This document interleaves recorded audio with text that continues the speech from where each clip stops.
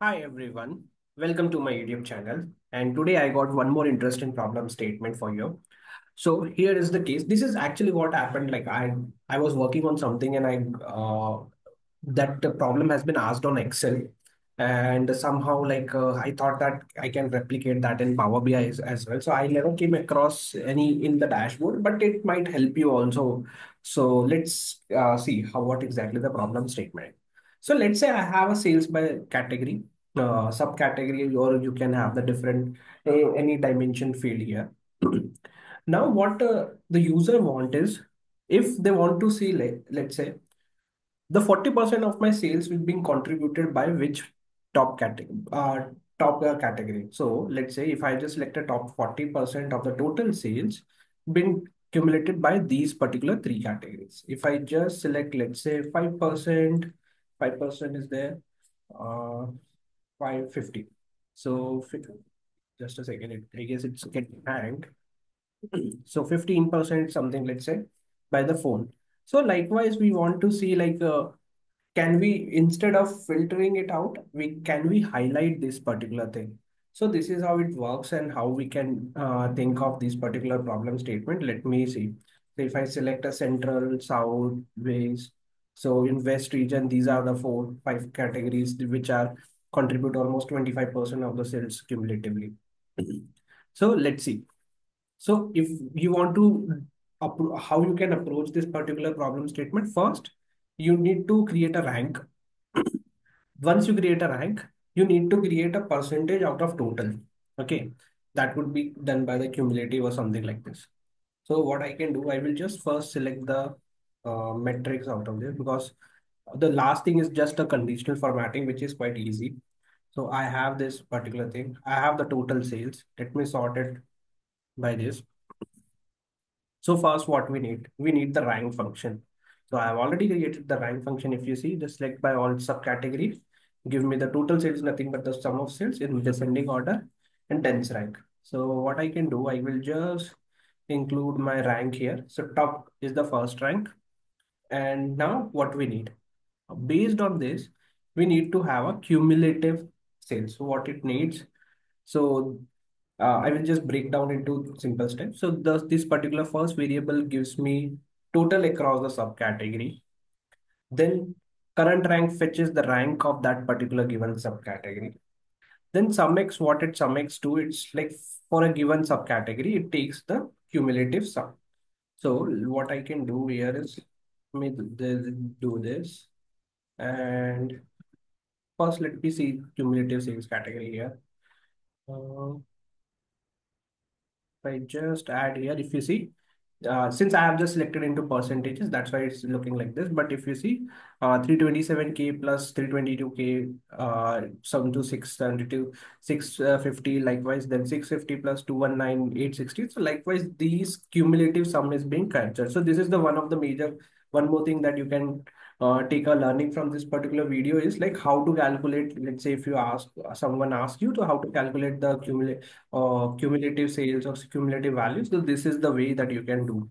So based on the rank, this is the rank approach that I am following. And last, what we are doing by cumulative, but dividing the total sales. So total sales nothing but the sum of all the sales value in the current context. So that nothing but it's like 327 by 261. So like this. So what I can do here, you can hit enter.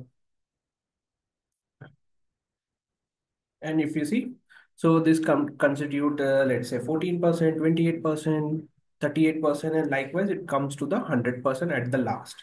So this gives me, whenever I select, let's say top category, let's say give me top 15% of the category, which constitute of the total sales, or you can say 15% of my top category. That's so one more thing, I have created the highlighted function. If you see, if it is a selected sales category, sales value, let's say 15%, is greater than, let's say cumulative sales, it highlight, no highlight. So what I can do, I can just also add this thing. If I just add, let's say 25%, no, I should go for 30%. So if you see, so 30% of sales being driven by this, let's say two categories. 4 and chair. So that's how you can calculate the particular percentages so this is how, and these two highlight, if we just place that into our bar chart, it will going to highlight instead of filter.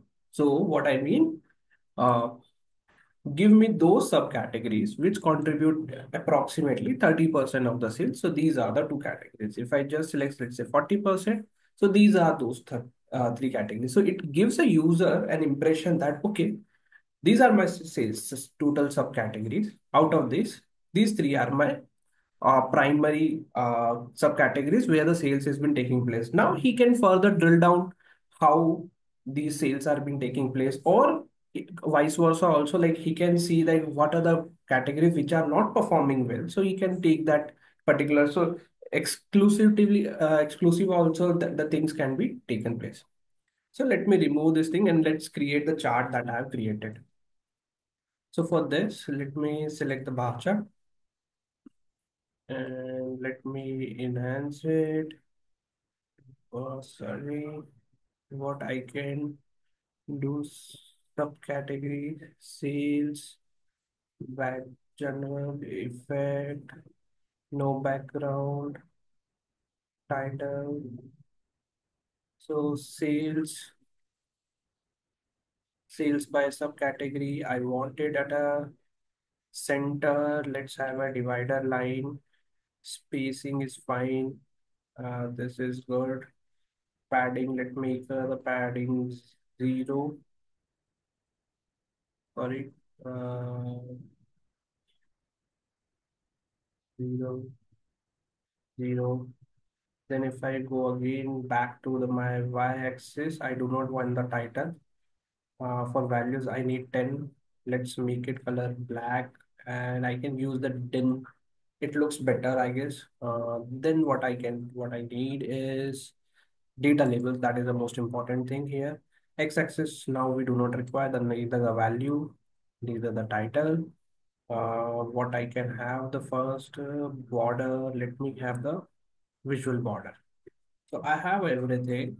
What I need is now the the conditional formatting. Right now, if I just select center, it will change, but the conditional formatting is still missing. So what I can do is again select the chart, go to format the visual, go to bar, then select this FX option on the colors, then go to the field value and select tops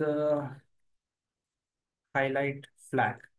If I, sorry, my bad, I guess rules of flag. And if I go here and if I select highlight, I have colors. Wait, sorry, highlight more color. So it should be FF7F50. So that is the one color. And one module is not highlight. It should be more colors. TE6364. So these are the two colors that I can take, and this is it. So we are here done with the colors schema and everything. So if you see here, this is what we try to generate here. So if you see, these are the three categories which shows me the 40% of the sales. If I just increase, let's say 80% of the sales, so 80% of the sales has been, so it's more or less more like a Pareto analysis that actually we do, that 80% of the things can be explained by these 20% of the category. So this is how we want to reflect that kind of an analogy I wanted to develop here. And it's easy thing. Like we just need to have the two concepts. First, the rank function, then how you need to calculate the cumulative rank, cumulative sales, then take a ratio of both these things in the percentages. Then you just uh, need to select the conditional formatting. And this top category you can easily create by using model parameter. In modeling, you can go to parameter and take let's say, if I just show you, yes, I have just created a parameter. Oops, my bad. Parameters which starts from 5%, ends at the 105%, gives a at a gap of 5%. So this is how you can select, create a parameter and use that effectively. So these all the functions, basic functions has been covered. First parameter, then the rank function, then the cumulative, then how to use conditional formatting. And this, if you mix all of them, you can get a very decent output. Hope if you are able to follow till this point, please check out my YouTube page where I have uploaded certain different kinds of problem statements in simplest manner. If you like this video, please like the video, subscribe my channel, and follow for more Power BI updates. Thank you so much.